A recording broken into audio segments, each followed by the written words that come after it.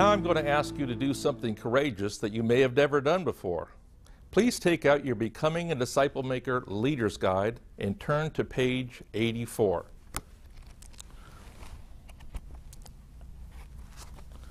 Now, bend your book totally back against the spine. All the way back. Have you ever seen a paperback do that? This is called Smythe Autobind Lay Flat Binding, and there are 2 patents on this process, one from the United States and the other from Finland. They found that if you take 4 sheets of paper, that equals 16 pages. And when those 16 pages are stacked vertically and sewn together, almost like a piece of clothing, then they end up to be a signature.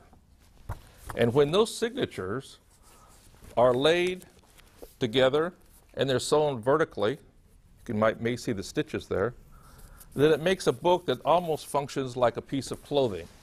Functions like this. So I hope you'll enjoy this binding.